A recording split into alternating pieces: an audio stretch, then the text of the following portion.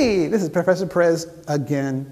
Anyway, today we're going to work on division with negative numbers. Before this video, we did multiplication with negative numbers, and now we're doing division with negative numbers. Anyway, we can't get started without our student of the semester, and that's Charlie. He better be ready to go. Charlie, what are you doing over there? Yeah, wake up over there. It's time to get started. Today we're doing division with negative numbers, okay? Got your paper, your pencil? All right, here we go. Right there. We'll start with a review. 4 times 8. Charlie, what does 4 times 8 mean? 4 plus 4 plus 4 plus 4 plus 4. It means you have 4 plus 4 plus 4 plus 4 plus 4 plus 4 plus 4 plus 4. You have 8 of them being added together, right? And what's 4 times 8, Charlie? 32. 32, right? Positive times positive is positive. We already talked about that in the last video. Now, let's go to division. Charlie, how many 4s go into a 32? 8 of them. It's 8 of them. It's right there, right? And if we look at it this way, notice 4 times 8 is 32. That's the relationship between multiplication and division. We can do it this way in Kung Fu and say 4 times 8 is 32, right? 4 times 8 is 32.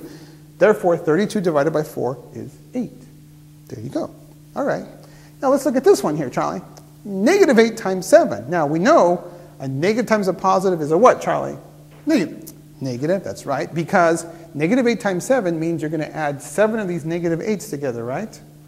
Which will give you a negative result, negative 56. That's why a negative times a positive is a negative, right? We talked about that in the last video. Okay, Charlie. Now, here's the question. Negative 56 divided by negative 8. How many negative 8s does it take to make up a negative 56? 7. It's 7 of them. It's right there. So we can think of it this way. Hey, negative 56 negative 8 is 7. That's because negative 8 times 7 is a negative 56. Well, what this tells us then, hey, look it. A negative divided by negative will be positive. So there you go. If you take a negative divided by negative, the answer will always be positive. Here you go. All right. So up there, positive divided by positive is positive. Negative divided by negative is positive also. Okay, now, let's try some other ones. What if we had a negative divided by positive, right, Charlie? What's negative 32 divided by 4, Charlie? Negative 8.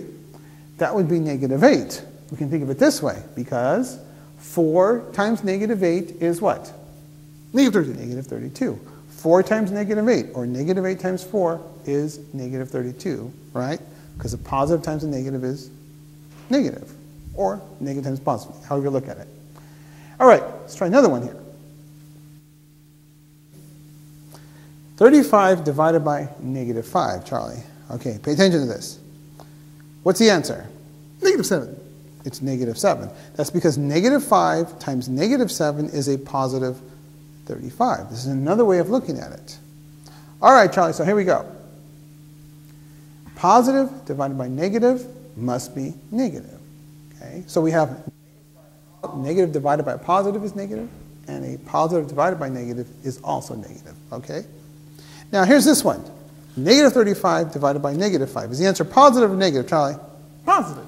It's positive. We showed this answer. Now, see, all you have to do is think, what's 35 divided by 5, Charlie?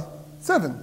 It's 7. And because we have a negative divided by negative, we know our answer is positive, and it's a positive 7. And that's because negative 5 times 7 is negative 35. You can check your answer that way. And that does show us negative divided by negative is positive. All right. So let's do some problems now. 15 subtract 3 divided by negative 3. Now, we're kind of getting into fractions, right? Because that's coming up very soon.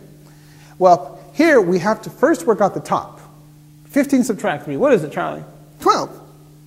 It's 12. And now we're dividing by what? Negative 3. Negative 3. Now, what's 12 divided by negative 3? Is it positive or negative, Charlie? Negative.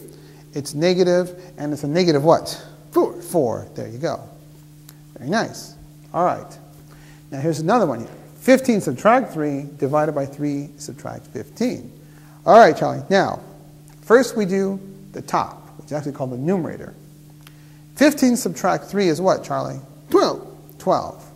Now, what's 3 subtract 15? Remember by Kung Fu? Hey, if 15 subtract 3 is 12, 3 subtract 15 is what? Negative 12. Negative 12. So you end up with the opposite. So that's another place where the opposite shows up.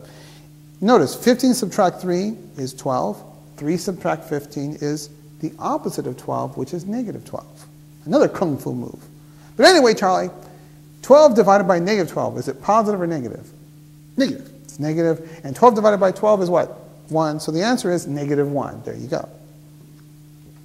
Now here we have 5 subtract 7 divided by 3 subtract 6. All right, Charlie.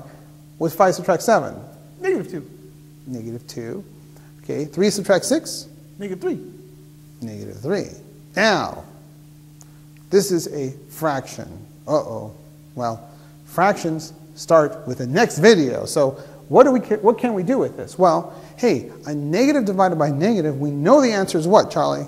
Positive. Positive. So instead of leaving it as negative 2 over negative 3, we can write it as a fraction, which is 2 over 3.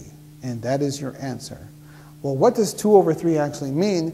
That's fractions. And you have to come back and watch the next videos, which all deal with fractions, everybody's favorite subject. Anyway, we'll see you all again soon.